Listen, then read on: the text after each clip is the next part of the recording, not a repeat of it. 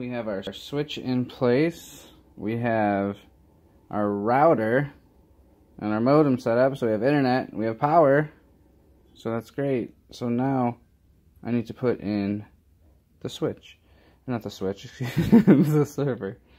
So I'm gonna first do is drop this down because it's at kind of an angle.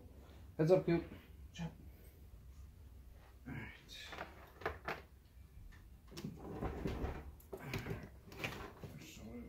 Flatten this out. Seems to be, oh, it's on my cable. Alright. Okay. So this is plugged in. These are all laying how I want them to lay. And now for the heavy part. So, like I said, you guys have probably seen this fall before. Alright. Maybe that'll work. We'll see.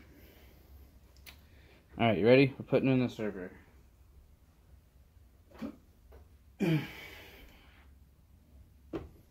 Maybe it's better to rack with the buddy.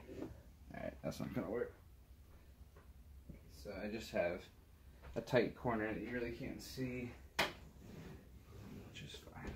I'll just turn it a little bit more and that should do it. Okay. Try it again. Ooh.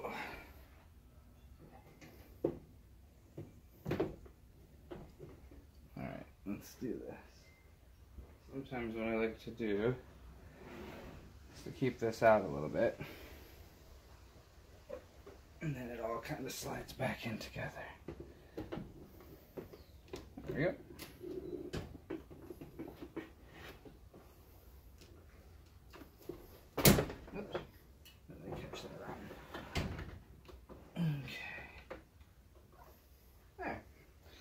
Not exactly it, but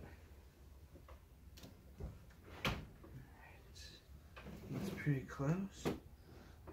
This is a little bit further out than I'd like. Just put everything back. Whoa. Starts to get heavy. Okay. So that look like? Alright. Starting to look like the picture.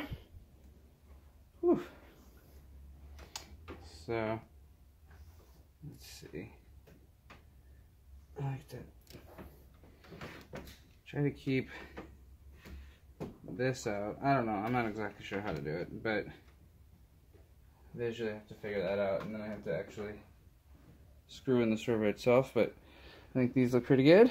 And we have put in our blanks, but we just put a server into the rack. So now we'll go onto the back side and plug in some of the cables.